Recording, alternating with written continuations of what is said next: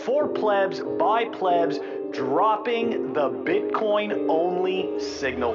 Pleb Underground. Welcome everyone to the Pleb Underground.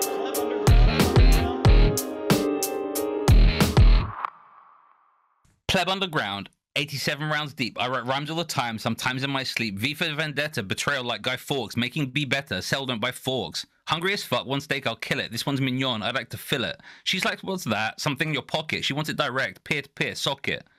Out in the weeds, what's 424? With scarce money, there's plenty for. 6-5 trust fund, heart could skip. 6-5 deep after fill loads the clip. Pop, pop, pop, each one sounding loud. No corporate slop, each one we're proud. Girls of each color, screaming aloud. I do what I want, you do what you're allowed. I got authenticity, I'm the auth, NT City. Rolled some keys, but not like Jay. Cold storage bay, that's your bay? Bruh, she's a 6. Out of 10, bruh, I'll pick 6. Agility and stamina, no sick tricks. Tell the Latin girl, I code slick, nicks. This is my line, are you up to the bar? Rough play, that's the fairway, one under par. That's a birdie, come with me, darling. Tweet away, scrolling too far. Craft it up, it's a recipe. Connection strong like REST OP. Cat, consensus soon with the rest of the stack them sats. Hold your own keys. I write lyrics, but not yet on vinyl. Lightning fast, each sentiment final. People talk big, quick delete, about face. This ain't web design, but it feels like a square space. Each week a rhyme, it does behoove me. One day at a time, life does just move me. Orange pills popped, and then you feel groovy. Molly sitting still, you can't just movie. Unlicensed transmitter because you just move B. You like to chill, but is that the move G? Find a new block, work, and then just prove, see? Smooth the silk mode, Bitcoin as movie. Absolutely fire. I love the reference to V for Vendetta. And guys, in case you didn't understand who is joining us, we've got the creator of the movie Bitcoiners. We've got Rob joining us on the show. Rob, thank you so much for joining us on Pleb Underground, man. It's absolutely awesome to have you. Yeah, thanks for having me. Great to be here, guys. Sweet. All right, man. We're going to talk about that movie. I got to watch the sneak peek, so yeah, we're going to dive into that. But before we do, we got to take care of some business. We are going to move it on over to the numbers. Yeah, the numbers, of course, brought to us by Time Chain Stats and Time Chain Calendar. Phil, what are the numbers look like this week? At the time of this recording, the block height is 843,889. The Bitcoin fiat exchange, 66,915.14. Anyways, we've changed up the numbers. That's right, guys. Total public lightning capacity, 4,917. Fastest fee, 15 sats per V-byte. Moscow time, 1494. And some of our new stats that we've decided to showcase. The Big Mac to BTC. I know Walton loves that one. 12,900. I've literally never eaten a Big Mac in my life, like, just to be clear, actually.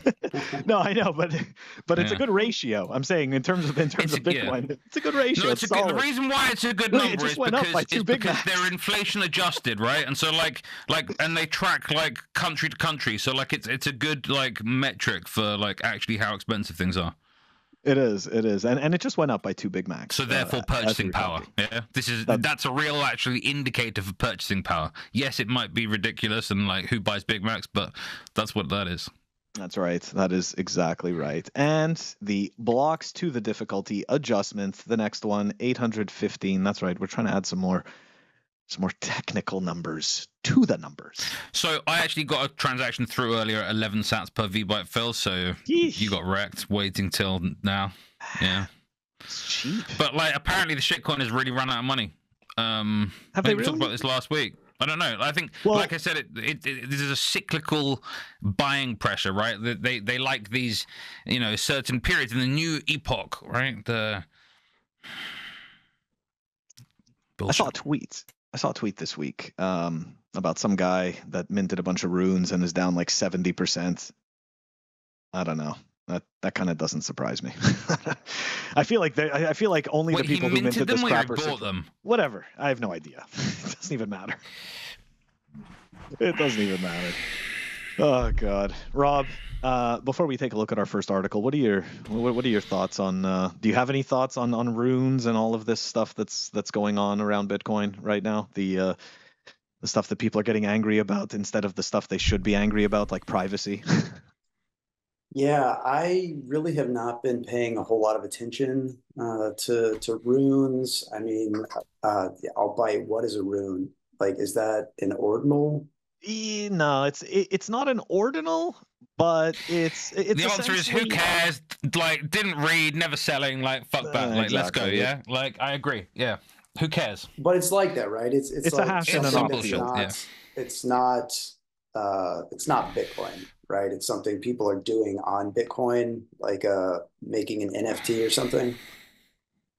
Essentially, I mean, like, look, it's not an NFT, but also at the same time, right?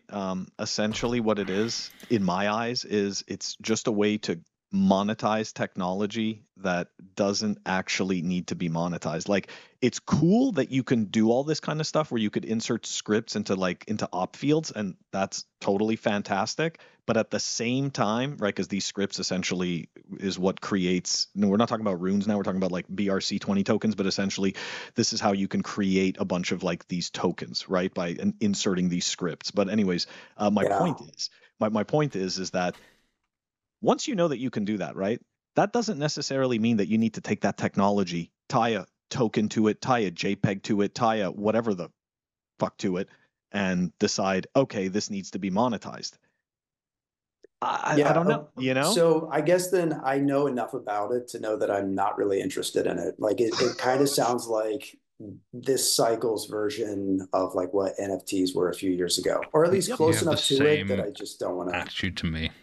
Yeah, I know. Yeah. Me too. They're the same. But everybody gets lost in the nuance, right? If you say that it's the same, then you just don't understand the technology. You know?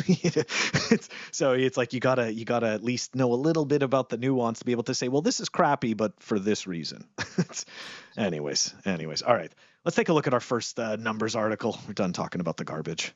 Our first set of numbers comes out of the States, right? This SAB 121 CRA. The first standalone crypto bill ever to pass both chambers of Congress. Sales through the Senate, 60 to 38. Okay, and for the people who, and obviously our numbers is the 60 to 38, right? So it looks like even the Democrats are against what the White House wants. So this is kind of interesting how this is playing out. Now, a lot of people are saying that Joe Biden's just going to veto this, but for the people who don't know what this is about, the U.S. Senate passed a measure Thursday to overturn a Securities and Exchange Commission bulletin that establishes certain accounting standards for firms that custody crypto. The measure will now go to President Joe Biden's desk, where it will likely be vetoed. And essentially, one of the things here, right?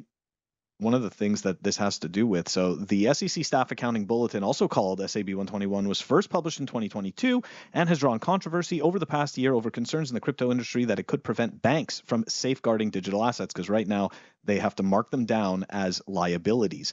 The White House said that limiting the SEC's ability to maintain a comprehensive and effective financial regulatory framework for crypto assets would introduce substantial financial instability and market uncertainty. So that's right, guys. That vote we saw, that equals some possible market and financial instability. If I'm honest, I stopped listening after Biden. Right? I mean, like I like Bitcoin in part because then I don't have to pay attention to like all this politics stuff, right? Like the reason you have to pay attention to politics is because the only way to get ahead in the fiat world is by insider trading, and so therefore you need to know what the policy landscape's going to look like in the future, and you're trying to like make trades based on that. Like that's how normal people play the fiat world if they have a chance at being successful.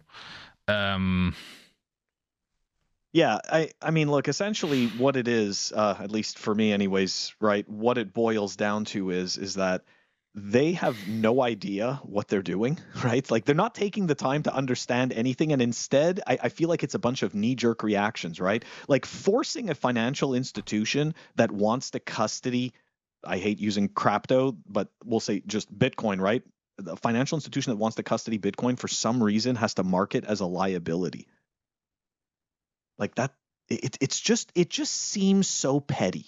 Like that's what it is. It's just this pettiness. And I know there's much more to that bill than just that, but it's like you know, we don't like what you're doing, so we're just going to punish you in the way that we can, and this is just par for the course. What's funny is that Bitcoin is the only one that isn't a liability. Like everything else, there is a liability. Like it is the bearer asset, mirrors the asset, right? Like this is not the case.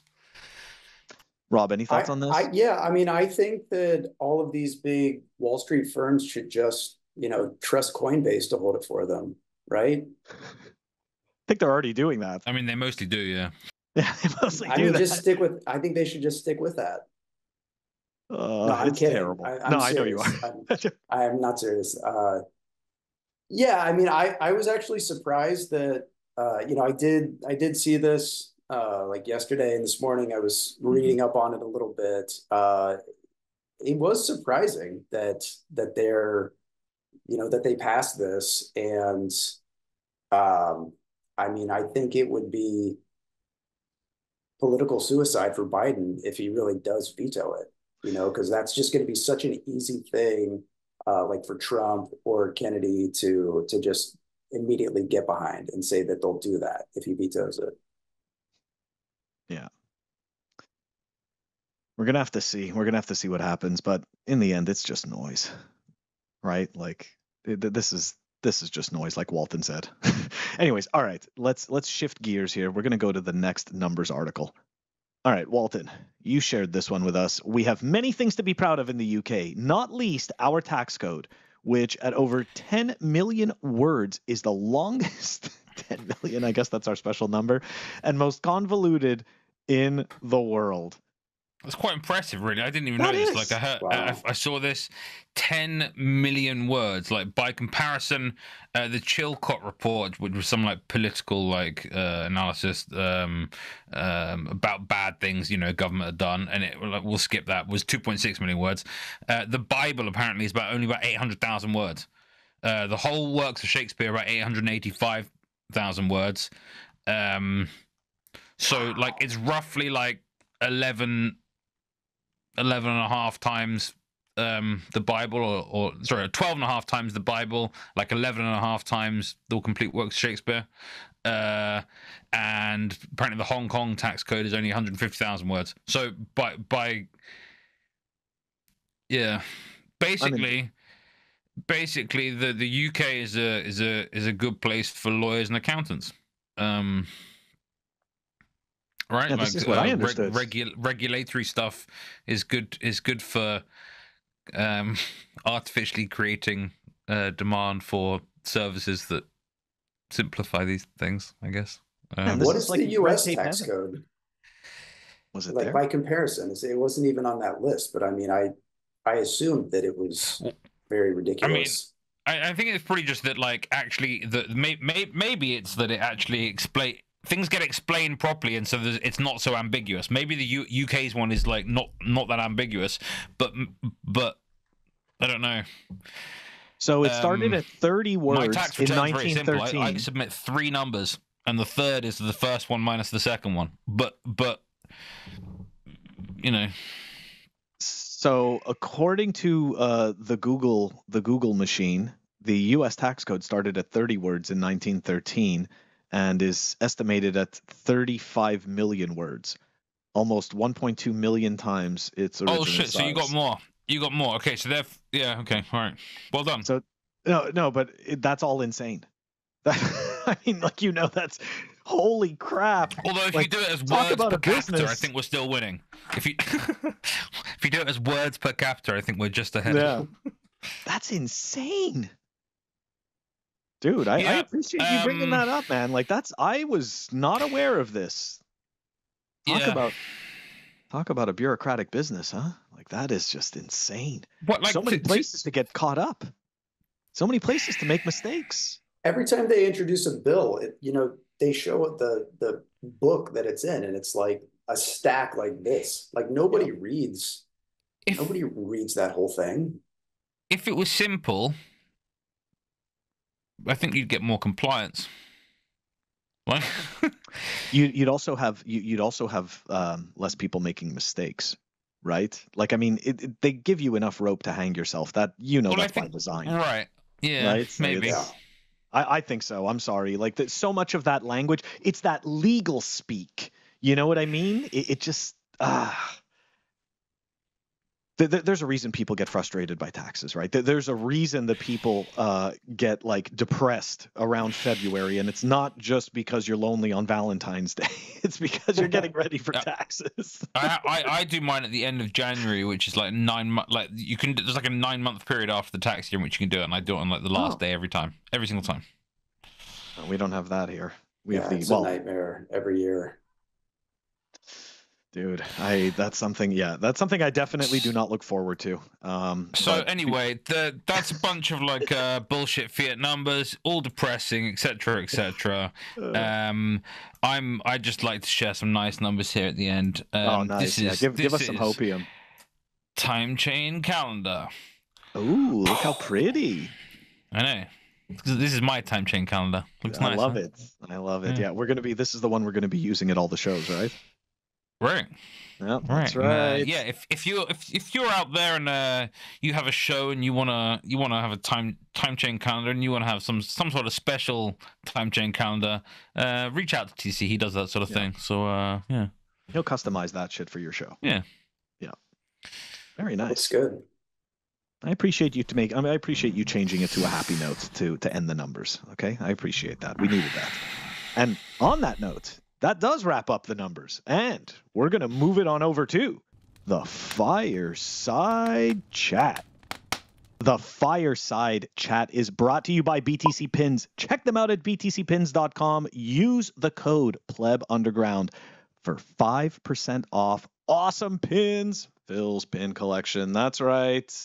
Check it out. btcpins.com. Use the code PlebUnderground. 5% off awesome pins. Welcome back, everyone. Fireside Chat. Rob is joining us. He's going to tell us about this awesome movie that's called Bitcoiners. So, Rob, before we dive into that, why don't you give just quickly why did you decide to make a movie? Why did you decide to contribute this way to the Bitcoin ecosystem? Yeah, so I mean, sort of the main reason why I made this film was because I wanted to make my own film. And my background is in film and TV production, and I've made a couple of short films. Over my career, I've worked on a lot of other people's films. And so I decided that it was time to make my own. And that kind of coincided with really being orange pilled and going down the Bitcoin rabbit hole. So that was like early 2020 was when I, was kind of coming out of shitcoining and into Bitcoin only. And a lot of that was just through following people on Bitcoin Twitter.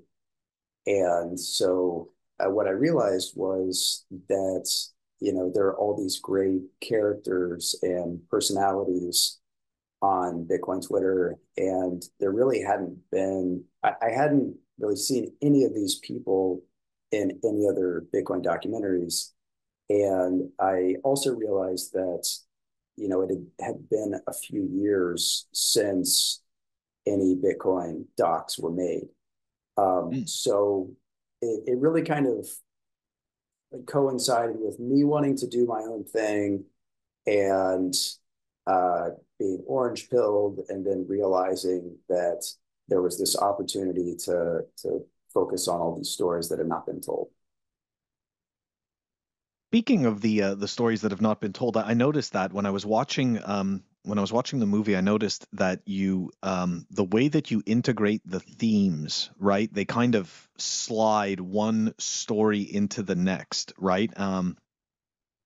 So why did you choose to go? Because I noticed that you made that you made a specific Bitcoiner kind of the because I don't want to divulge anything if you don't want me to say like people's names or anything from the movie, because it's okay. No, I mean, yet, right?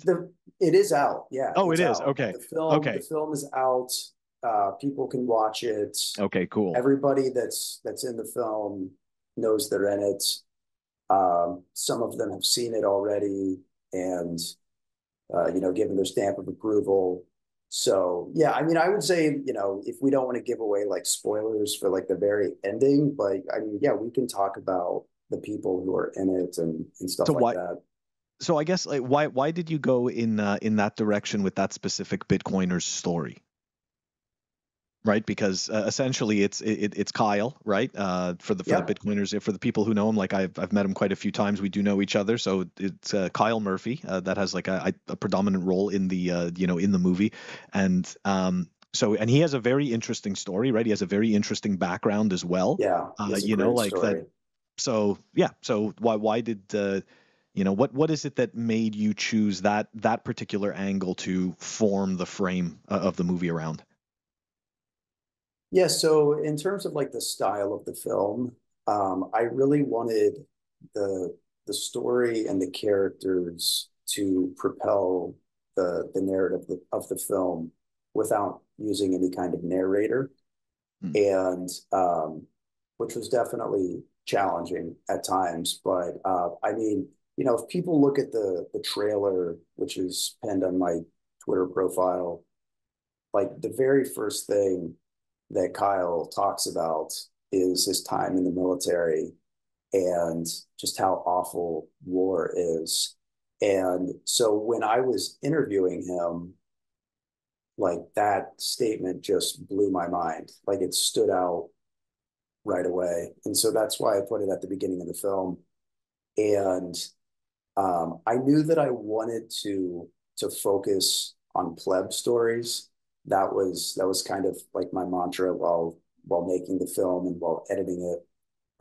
Because yeah, like there are some well-known influencer type people in it that are kind of talking about some of the big theme subjects, but I didn't want it to just be a bunch of interviews. People talking about technical stuff. A lot of that has been covered in other films and it's covered in podcasts and books. And so for a documentary, I wanted it to be personal stories. And when I met Kyle, I mean, right away, he was just this amazing person. One of the things when you're making a film like this is you need people who are really open and like comfortable on camera and open to sharing their personal stories. Not everybody wants to kind of get into the details of their life and kind of what led them to where they are. But those are the things that make them the most interesting. And so Kyle was one of these people. And when I first started filming with him, he was really kind of at the beginning of doing these things that we see in the film. It was at the beginning of starting Pleb Lab with his partner Car Gonzalez in Austin. It was at the beginning of starting Austin Bitcoin Club down there. And so, I'd already done some filming with other people, but I hadn't quite found sort of a main storyline until I met Kyle. And it seemed like he was doing interesting things and he was kind of at the beginning of that journey. And he was a great storyteller and he's been through a lot in his life and he's a really solid Bitcoiner. So it sort of just made sense to really focus in on him. How long did it take you to put this together? Because before the show we were talking and I remembered essentially as I was watching the movie, some of the scenes I was like, hey, like I was there for that. So I know that was all the way back in like 2022. So how long? I feel like this movie took a while to make. This movie did take a while to make. It took about 2.5 years to make it. And so I started shooting in the summer of 2021 at Miami Bitcoin 21. And then I shot for the rest of that summer into the fall and early winter. And then throughout the spring and early summer of 2022.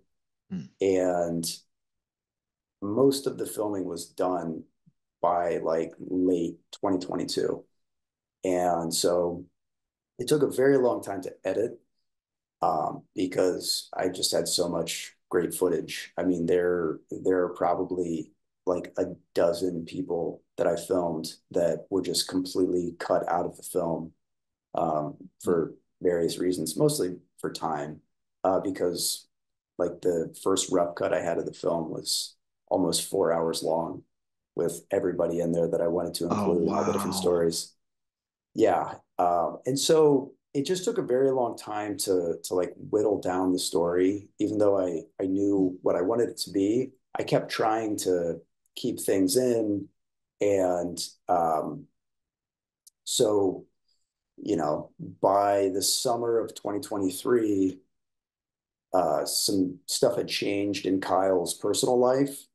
And I felt like that needed to be included in the film because towards the end of the film, but without giving too much away, he kind of lands in one place and things are looking really positive. It's going to be a happy ending. But then it took me so long to finish editing that things had changed. So summer 2023, I went back and filmed one final interview with him to kind of put a cap on the ending and bring it more into the present, which still kind of reflects where he is now. And then finishing it off took a few months after that. And then in February of this year, I did the premiere at Bitcoin Commons down in Austin, and then I launched it online after that. Nice.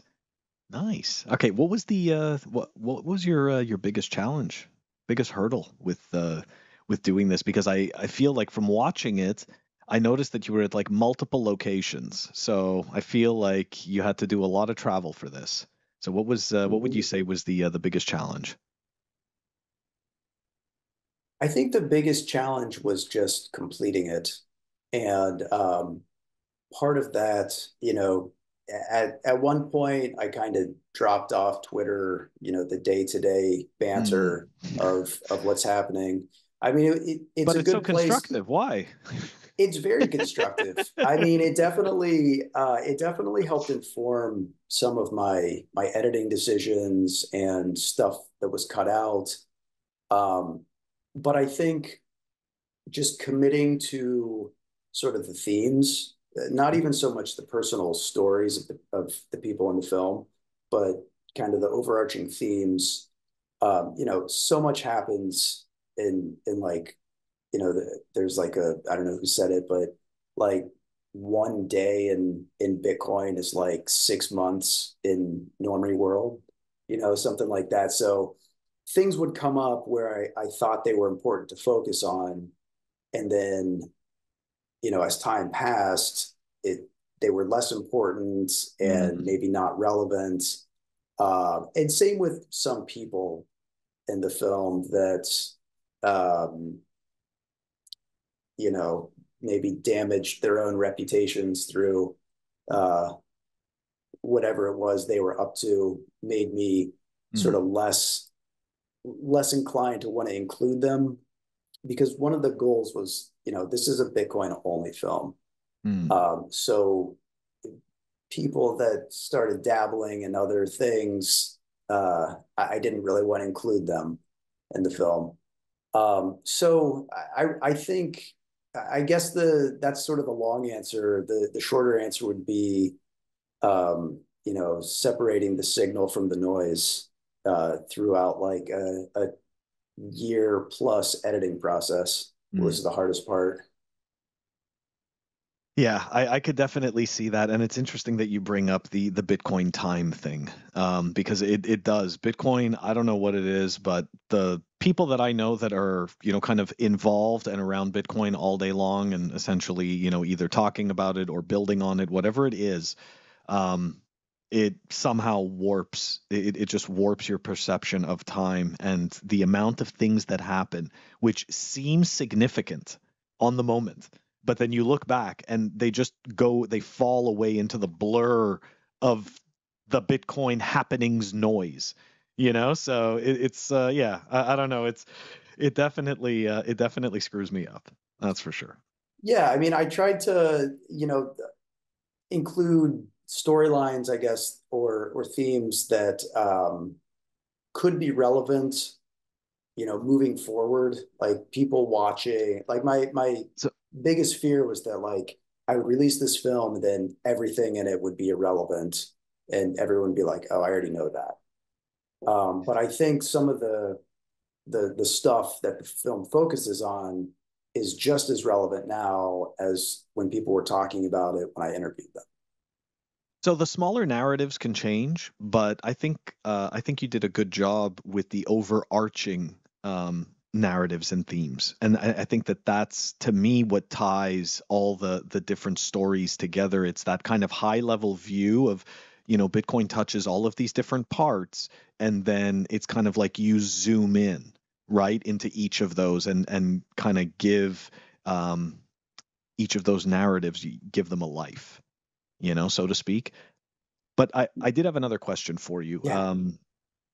Sorry, I totally lost it. Oh yeah. Is there anybody that you wished that you could have gotten into the movie that you didn't? Sorry to put you on the spot for that one, but No, that's okay. It's just like we always have people that we would like to speak with, right? That we would like to capture a certain amount of content with. So I'm just curious. Yeah. The thing that I found very mind-blowing at the beginning was that most of the people that I reached out to said yes. And I had no idea. I didn't know any of these people prior to making this film, prior to reaching out to them. And I just didn't know what the interest would be. So a lot of people said yes that I just wasn't able to get to because I already had too many people in the film and I was already facing having to cut a bunch of people. But I mean, yeah, I can give you three people that probably are not a surprise that I would want them in the film that are not really in it. Michael Saylor, Jack Dorsey, Jack Mallers. All three of them I reached out to. I had multiple back and forth communication with their team. And, just for whatever reason, couldn't make it work with any of them. I'm not surprised with a couple of those, maybe. I was like, I was bummed about it for a while. And then at a certain point, I was like, I don't really need them. They'd be nice to have. I'm one of those, like most people, I don't know, you meet at conferences and you say, hey, do you want to, hey, come on, Pleb Underground, let's talk some stuff. And most people go, yeah, cool. Yeah. One of those three people could have done that and instead said, oh, speak to this girl here, she's she does that or something. It's like, I don't know. You could see that we've had this experience as well. There are some people who are big names, but I don't really think they do much for Bitcoin, to be honest. I think they push KYC products, or own them. I mean, it would have been a different film. I mean, really what it comes down to is I would have had to cut interviews with other people if I was going to make their stories fit. If one of them would have said yes, I would have had to cut someone else. And I mean, I'm happy with how the film turned out. So I do have a shot of Saylor in there talking on stage with Max Kaiser. So, that was enough just to have him doing that. I think now it's probably even better that he's not in it as an interview. Kind of is. It kind of is, because, let's talk about identities. Talk about DIDs and the blockchain. Yeah, sure. No, I'm kidding. I'm just saying it's like not such a good look, huh? This is why we don't we don't usually we're not the cheerleading type, right? We're much more of the critical thinking, like let's save the cheerleading. it's okay. We've seen this story before, right? With what happens. That was something I wanted to kind of avoid because all of these people that said yes, I was like, man, this is great. Like these, some of these people are like big names. This is going to be I'm going to reach a large audience, and where to go with this? I know what you mean. It's tough. It's the cheerleading. Sorry, getting back to what you said, the cheerleading. I decided that I don't want to like simp for any of these people. No matter what they say on Twitter or on wherever news, and always just be cheerleading for them. That's just not what I want to do. So if somebody didn't want to be in the film, fine. Or the people that I do have in it, I don't even really interact with them much. I've told the majority of the people that are in the film, I sent the film to and said, it's done. Please watch it if you want to. So, but I don't want to do too much of the public cheerleading either. Yeah. I hear you. So let me ask you this: if people want to check it out, you said the trailer is on your Twitter and your pinned tweet. But how do people get access to the movie? How could they watch it? Yeah, so bitcoinersmovie.com is the website where I have the film hosted, and we're gonna add that to the show notes. Thank you. On Twitter, I'm at bitcoinersmovie. And so that has my trailer at the top, and I also have a link at the top where you can watch the film. Very cool. Very cool. We're going to add that to the show notes. And guys, this wraps up the Fireside Chat with Rob. Don't forget to check out the movie Bitcoiners. And we are going to move it on over to REKT. REKT is brought to you by CypherSafe. Check them out at CypherSafe.io. The pet rock enthusiasts in total disbelief. That's right. Here it is. The Bitcoin Relo Triangle. 16 ounces of solid titanium. Beautiful craftsmanship. Check it out at CypherSafe.io. That is the Bitcoin Relo Triangle. Here we go. Let's dive into REKT. This account, Crypto Devil, during the Craig Wright trial against Copa, before I got access to the actual trial itself, I was following this account for the amazing news. Anyways, it just doesn't seem to end, right? It just doesn't seem to end for Craig, even though he's pretty much gone into hiding for a little bit. Anyways, ahead of the I guess it's the London Blockchain 24 and the hugely embarrassing written judgment due shortly, declaring Engine Global and BSV founder Craig Wright a con man and fraudster, likely facing criminal charges. Dr. Craig Wright is thrown into the memory hole. And that's right, guys. He was going to present, and not so much. Not so much anymore. Is anyone really surprised? Now, I have seen a few BSV geniuses that seem to think that him in hiding and Calvin in hiding, it's because they've got something huge planned. It's not going to be what they think. It's just not going to be what they think. So, because this thing is falling apart. Falling apart. That's it. It's done. Anyways, any thoughts on?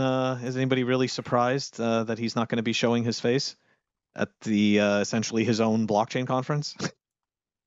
Because that is what the London Blockchain Conference is, right? It's a BSV conference. Oh, I never heard of it. Yeah, exactly. Yeah, me neither. The whole thing's just so embarrassing. Advancing Bitcoin is the London Bitcoin Conference. I don't know. I'm not genuinely not heard of this. Yeah, this is the BSV conference that they pretend. No one's surprised. Craig Wright REKT. Moving on. Moving on. Moving on. All right. Tweet from Tyler Durden. Here we go. BlackRock can take as much Bitcoin as they want from Coinbase, and the transaction is recorded off chain. I'd like to see All the ETFs wallets. Thanks, Brian, you massive cunt. Okay, so I think that this one we can talk about very quickly because I do kind of have some reservations. I think that something that nobody has been able to provide up until at least I haven't seen it. Rob, maybe you've seen it. But the reality is that the ETFs, number one, they don't actually, there is no stipulation as to how much Bitcoin they need to hold on to in relation to the number of shares that they issue. The only thing I've seen is that it says that they have to purchase Bitcoin, but again, there is no standing ratio. And the other piece to it is this, right? What do you think about them having to divulge essentially what their Bitcoin wallets are so that they could be, essentially transparent to the public? Part of me, like, obviously is like, yes, right? I want to know, but at the same time, I'm thinking more of the pseudonymous aspect of Bitcoin, and it's like, should they be forced to divulge this information? I don't know. Well, don't we already know? Because fuck the state, Well, so. I agree with that, but don't we know how much they own just by when they disclose how much they're buying?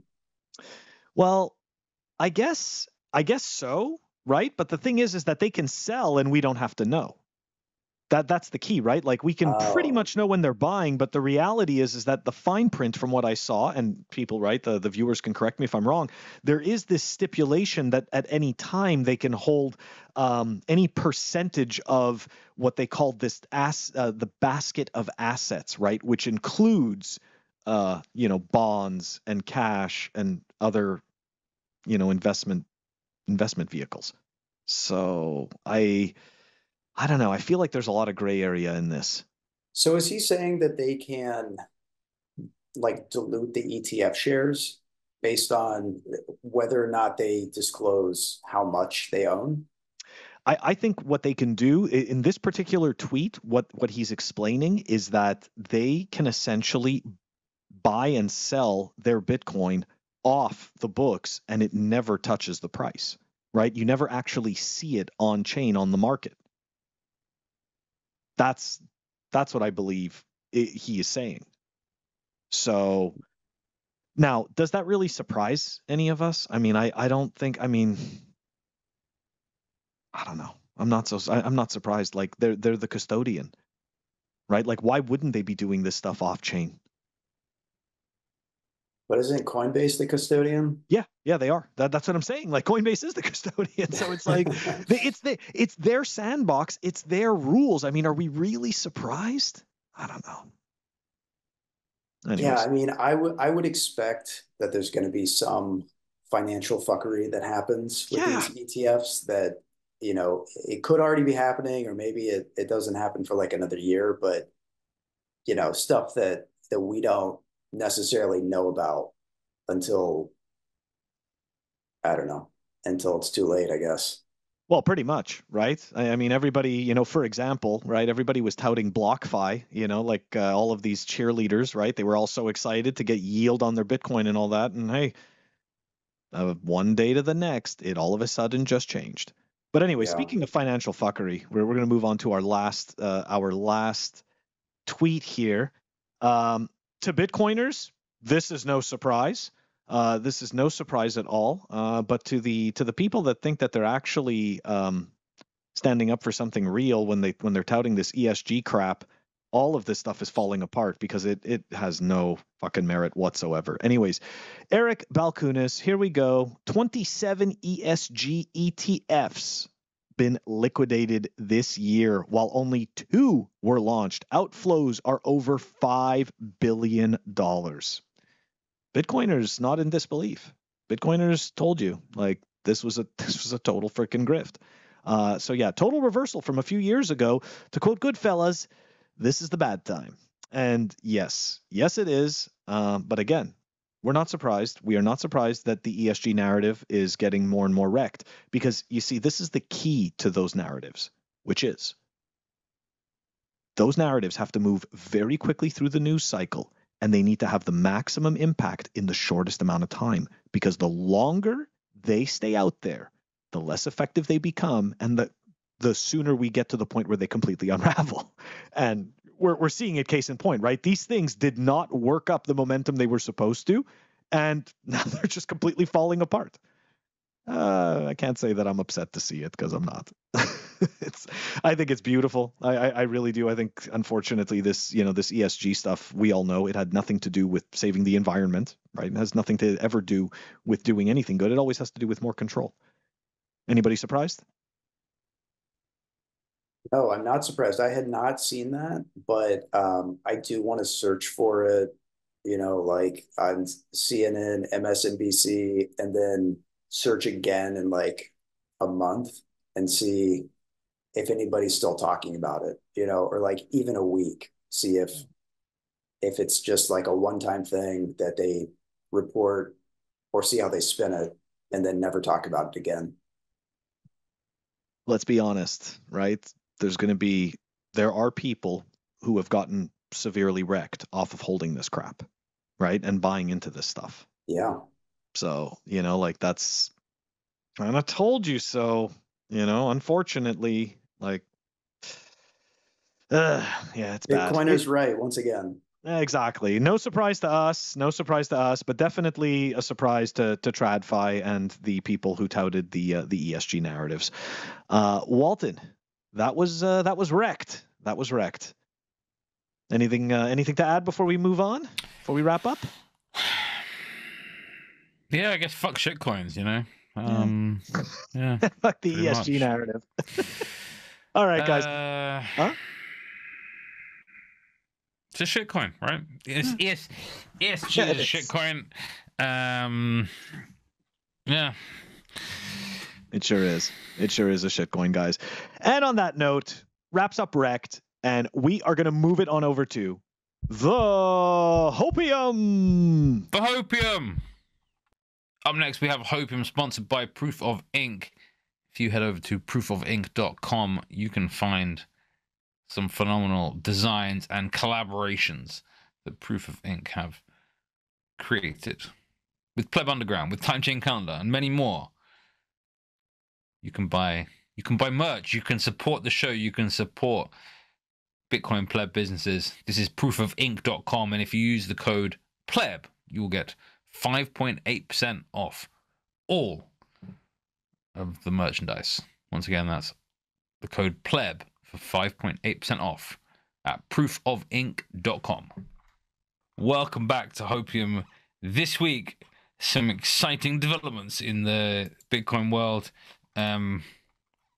Shh. Silent payments.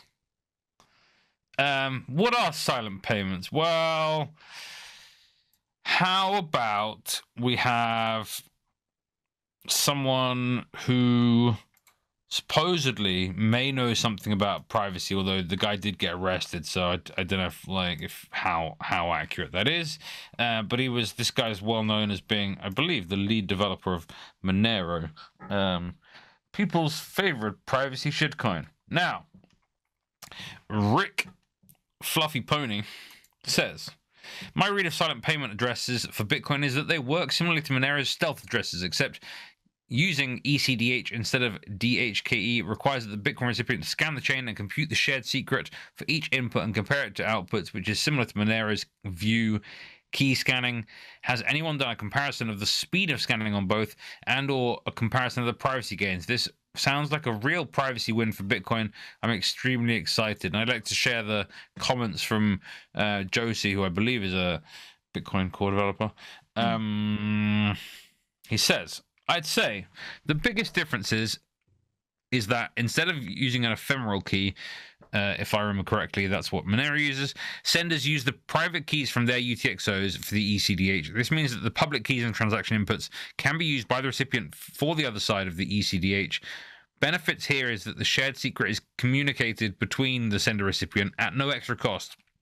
It also means the transaction looks like any other Bitcoin transaction, regarding scanning the chain, it's more accurate to say that you scan the UTXO set. You just need just an additional piece of data per each UTXO in order to do the ECDH, the sum of the input public keys of the transaction. This allows it to work for light clients. Scanning can be outsourced, same as the Monero view key. Silent Payments has a scan key and a spend key. Spend key can stay in cold storage. Scan key can be outsourced to any device that you own or trust, since whoever has the scan key can seal the transactions, same as an XPub. Okay, so like what is all this silent payment stuff about? Essentially, you can have an address that isn't what's the word, like isn't scannable for most people, so they can't find the balance of this address. Now this only works from like an inbound perspective. So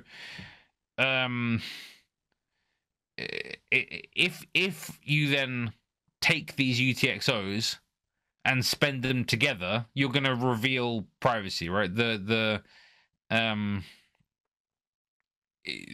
It doesn't this isn't just like a fix for on-chain privacy, but it does allow like silent reception of payments. I'm definitely cool, huh? Yeah, it's very cool. I was just thinking about it. I'm like, I'm definitely gonna have to read more into it. I think this morning on Good Morning Bitcoin, TC was talking about it, and I think it's like if I'm not mistaken, like you can just have like any set of words, like even in like a bank transaction that could be a payment, or maybe I'm missing that. Maybe I'm confusing that with something else. Say that one more time, Phil. Like let's say you send a bank transaction to somebody and you can include a message, right? Like we're talking about like a bank to bank transaction, and in that message you could include a silent payment, if I understood this correctly. But I could be wrong. I might be confusing the two. I think it's more that in that message, you're essentially, I think it's a bit like you're sharing like the XPub, and then the receiver is it's going to an address that's created from the XPub of the sender and the private key of the recipient.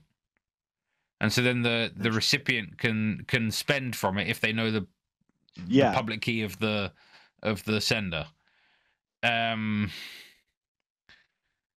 Is my understanding, but I could have completely misunderstood this.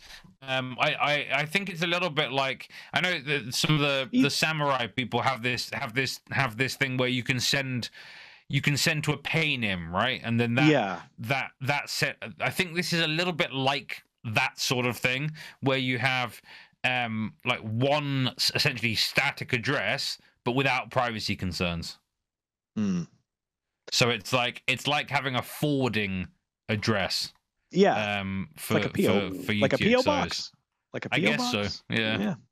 I mean, look, it's all of these tools is what essentially gets us to the next steps, right? Like if we're not trying this stuff out, if we're not learning about this stuff, then to me, like we're just, we're falling behind. So like, it may not be the silver bullets, right?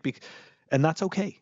I think that we kind of, I don't know, as Bitcoiners, like I don't think all of us think this way, but for some reason that there's people that like every time something comes out, it's like, that's the silver bullets.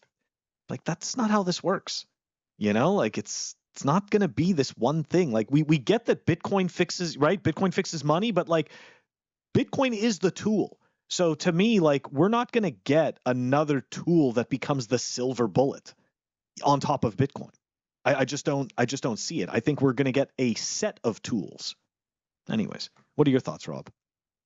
Yeah, I like that idea about a set of tools. I mean, what this tweet, this is the first time that I'm hearing about it, but I mean, it seems like a good idea because it reminds me of a couple weeks ago, somebody, I don't know who it was, tweeted about, if you take any like XPub Bitcoin address and just like Google it, it will show like the whole history of that wallet, like all the transactions, and which is very. I had never thought about that. Thanks, I don't know. Google.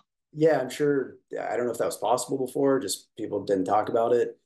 I mean, this just hearing about it now seems like it could help against something like that.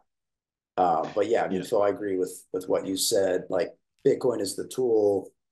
There are other ways that we have to learn how to use it properly for each individual. So I think like right now, I think where this could be useful is with on-chain withdrawals from an exchange. There are some exchanges where, for the sake of convenience, people dox their addresses by sharing their public key.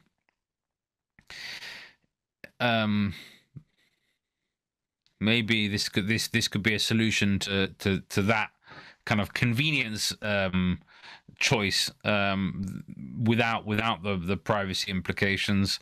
I mean, I personally just would rather withdraw over Lightning, but each to their own. Like, yeah,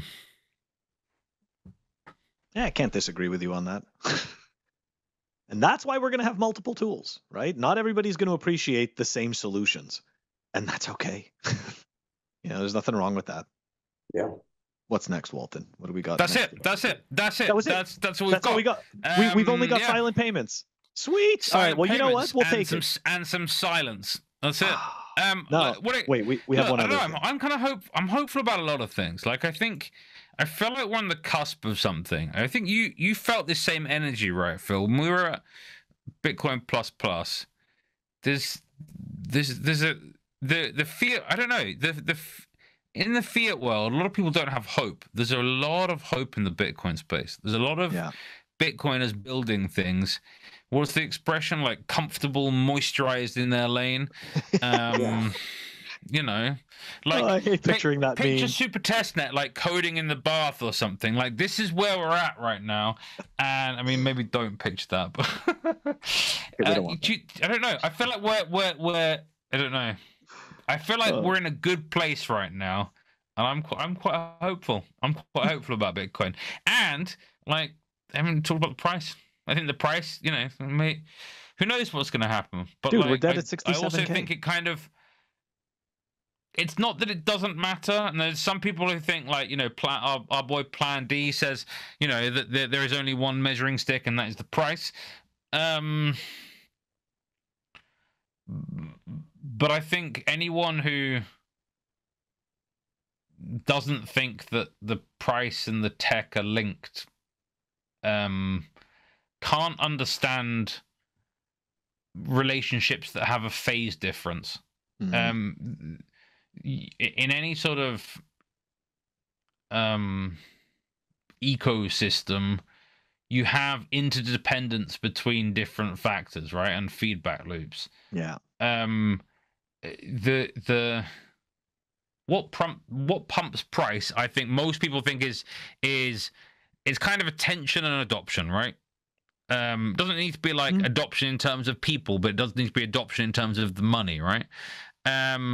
And as the tech scales, I think it enables more attention and adoption. And I'm confident right now about the tech and its scaling. So we'll see what happens. So speaking about the money, we do have one more link, and this Hopium was brought to us by Rob, our guest. Let's take a look at this here. Okay. This is a tweet here from Representative Thomas Massey. Should I introduce a bill to abolish the Federal Reserve? Look at that, guys. Do they really do what the people want? Hey, because look, to see it. 115,000 votes. 86% of people said yes in the Fed. Love to see it. But you it's see, bullshit though. Like, come on, like polls don't mean shit, right? No, like, I know. Like, it's too bad. It just doesn't matter, unfortunately, because the incentives are for it to pass. Don't align with who needs to pass it, right? The people who need to pass it, essentially would just be cutting their budgets down to what they honestly but like tax for, right? Like it's you if you end the Fed, you're ending central buying of treasuries. You're essentially forcing the treasury market to be purely commercial. And I'm pretty sure recently the Fed just reintroduced a treasury buying program to put some liquidity in the market, essentially to pump treasuries because the commercial banks weren't buying them. So I don't really think it's going to happen anytime soon, as fun as that would be. And plus, I'm kind of on the team of Bitcoin accelerationists, and I think I don't know. It's Hopium.